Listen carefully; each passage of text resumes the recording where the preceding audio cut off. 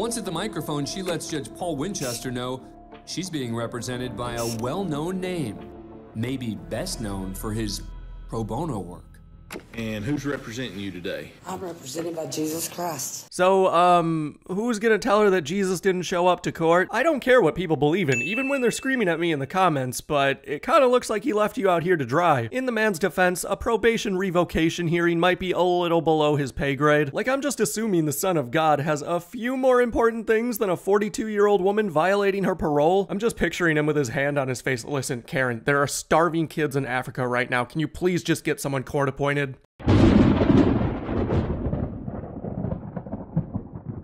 What's crack-a-lackin', guys? It's Thundros here, back again with another video, and I can tell you, this woman's faith is not the only thing being tested today. Seriously, the judge is probably gonna feel so done after this case. So yeah, this woman's like, Jesus is my lawyer, and I'm gonna do my best not to make too many jokes on the religion itself, and more on the woman, cause I'm just assuming that most Christians aren't this crazy. But kick back, relax, and enjoy, and let's see if this woman's belief system can beat the justice system.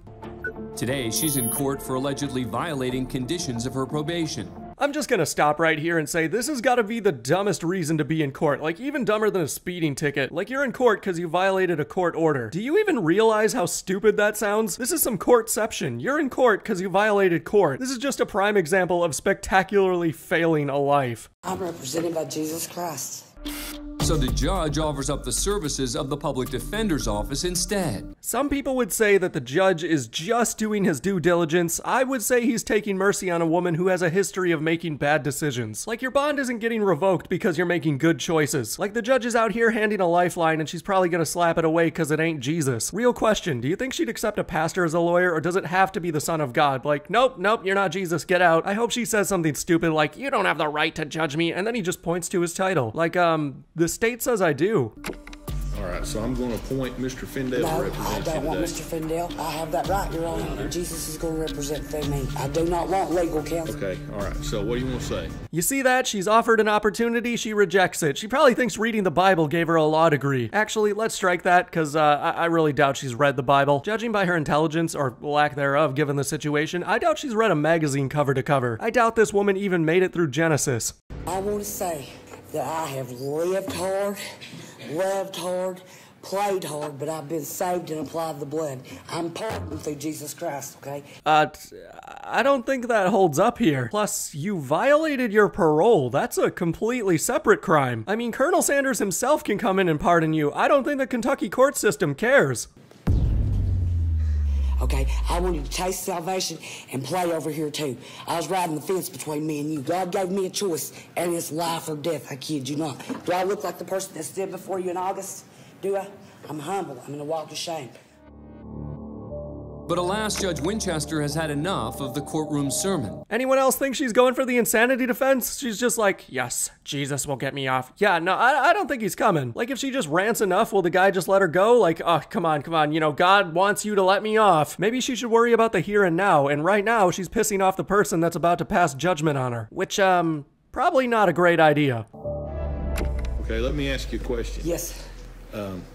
Allegation is you failed to report to probation and parole. Okay, sir.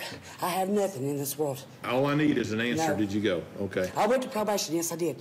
But the next 2 times I didn't have no ride. I couldn't find a ride. Well, maybe you should have asked Jesus to take the wheel. Let me tell you, one time I let him take the wheel, and that whole blood bean wine thing was not great for the breathalyzer. I was out here shouting high score, and the cop was sitting there talking about legal limit or some crap. In addition to not reporting to her probation officer as scheduled, Fox Hamblin has another violation.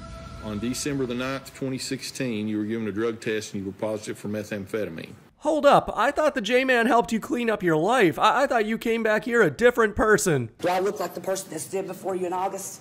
Do I? I'm humble. I'm in a walk of shame. Well, I guess that walk of shame is to a rockier bottom. And look, it's sad that she can't get herself clean, but you don't walk in and lie to a judge, even if you don't think that guy can, judge you. You didn't just bust a cap in your own foot. You set your own pants on fire, you liar. Did she just think, oh, the judge doesn't have access to my criminal history? Nah, that would be inconceivable. Why is it fun to watch someone hose themselves? And that was confirmed by a lab. Saved by blood. Okay, yes or no? Do you acknowledge that?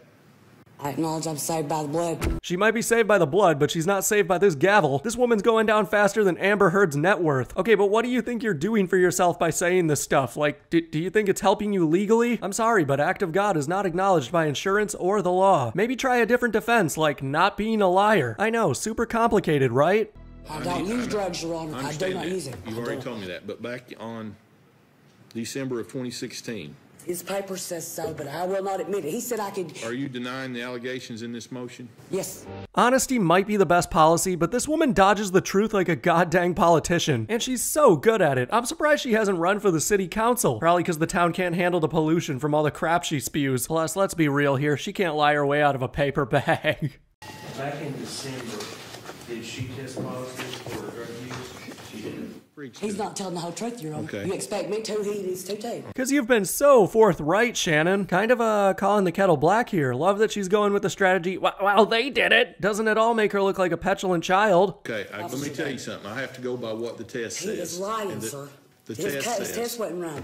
What I'm telling you is, I have to go by what the lab says. Can I make Doesn't one have anything to mistake? do what he said. Between me and you. Okay. Prison is to reform me, right? I'm not going to sit here and talk about what prison is actually for, but let's face it, it doesn't stop you from doing stuff. And if anything, it's reformed her into a compulsive liar. Make me a good person for Well, society. Is that that and to correct? keep you from breaking the law. Okay. Well, do you believe that the blood applied by Jesus Christ can do more reform for me than Pee Wee Valley? Do you believe it can happen in 1 day, 1 minute, or 1 hour? Well- Sir, I'm sentenced to death. I'm going to die. So she went on another religious rant and then punctuated it with, and I'm sentenced to endgame. What was the initial crime even about? Like, not even talking about the probation. Like, even if she got caught with 20 kilos of the good Colombian stuff, I doubt they'd execute her. And judging by the lack of orange jumpsuit, I doubt she unalived anyone. Did she come to these proceedings wired? Like, what's going on here? Because that girl ain't right. Mr. Engel, can you take her for me, please? Motion is sustained. Sir, no, I have the right to speak, okay? Another court official enters to help remove her. No, I won't. No, you understand? I won't. No. And now this woman is fighting the bailiff, so I have no idea what's wrong with her. Like, you know what? I'm already in trouble. Might as well get second-degree assault tacked on. I think crimes for this woman are like shopping. She's like, oh, what's one more felony gonna do? If she does commit a crime here, does she just have to stand trial here? Like, could we just do it immediately? Like, okay, you know what? Let's get this over with. She's already here. I mean, I'm just saying it would probably save a lot of the court's time. As the struggle spills into the hallway,